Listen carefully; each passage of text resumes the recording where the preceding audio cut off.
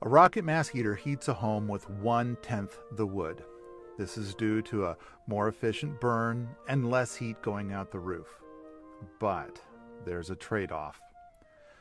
On a normal winter day, the mass will be much warmer than the outside air, so even without a fire, there'll be a bit of a draw. Everything will burn the way we need it to burn.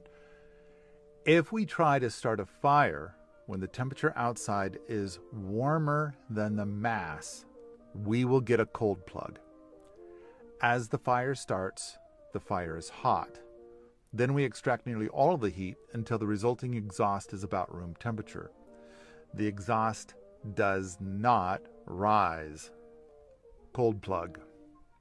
Smoke will then come out of the wood feed instead of exhaust going out the roof. For a home, this almost never happens.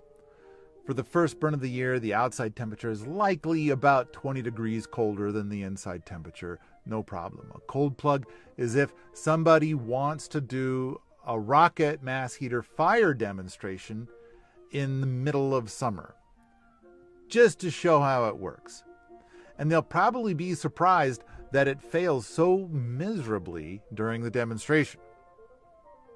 For an outbuilding or a building that's allowed to get cold, the operator will most likely get a cold plug every time the fire is started. In other words, if the outdoor temperature is at least 15 degrees colder than the indoor temperature, there probably won't be a problem. Otherwise, we will need to take steps to prevent it.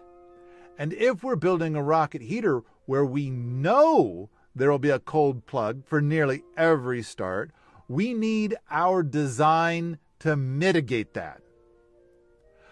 I know of 4 things that can mitigate a cold plug problem.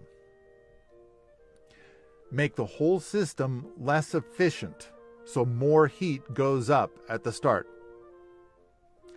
Make the vertical exhaust kiss the barrel to put more heat into the vertical exhaust when there is a fire, permitting more of a plug when there is not a fire.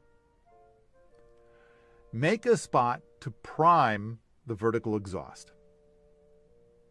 Make a sign with starting instructions for a cold start, which mentions priming the vertical exhaust and triple priming the riser.